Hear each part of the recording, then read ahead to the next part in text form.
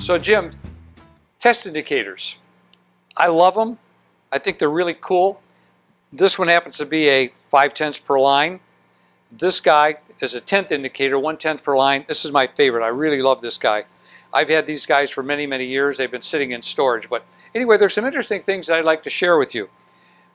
If you have an indicator point, for example, that wears out over a period of time, it has a flat spot on it, which we'll show you here, give you an idea what it looks like.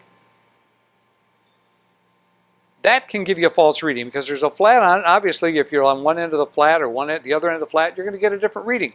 So it's important that every now and again you take a look at that indicator stem and make sure that there's not a flat on it.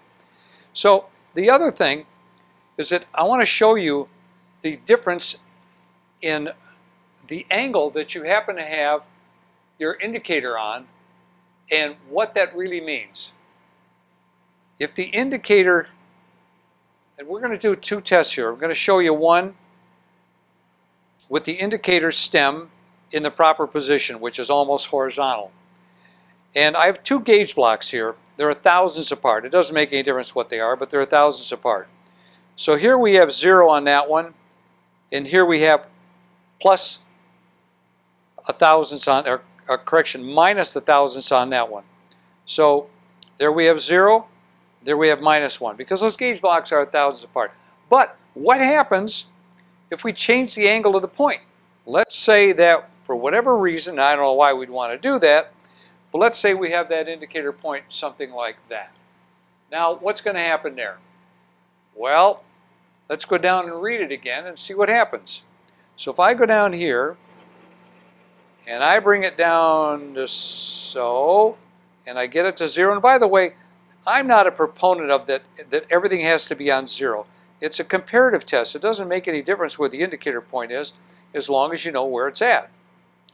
But anyway, we'll put it on 0 for the purpose of this conversation and the purpose of the video. And we're showing roughly 0 there. And that is about 3/4 of a turn. And here, it should show 1/1000ths, right? Well, check that out. It's almost 1/1000th. So the point here is that if the indicator stem is not parallel, you're going to get a false reading. It's going to show greater than it really is. So almost a 1/1000ths difference between these two. So that's why the indicator point, when you're using it, needs to be relatively horizontal, at least to the base. So that's why we take a look at that periodically and make sure that we don't have it on too much of an angle. Now, here's another one. What if we decide that we need a longer indicator point because we have to get in some kind of a hole somewhere that's pretty deep and we have to check it? Well, that's going to change the dynamics of it as well. And I'll show you what I mean by that. Let's suppose that, and by the way, this is a 5/10 indicator. So let's bring that over here and line it up. And this indicator point happens to have a carbide tip on it, which I really love. I love carbide tips. They cost a whole lot more, but believe me, they're worth every nickel. So here we have 0. Now remember, these are 1/1000ths apart. Look at that. It's only showing 5/10. Why is it 5/10 when it's 1/1000s? Because we've doubled the length of the indicator stem, which cuts the accuracy in half.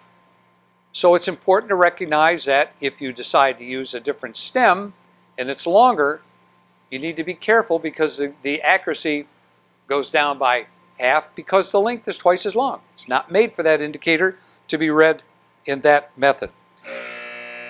Time for lunch. Okay, lastly, what happens if you bang your indicator accidentally or you drop it on a point?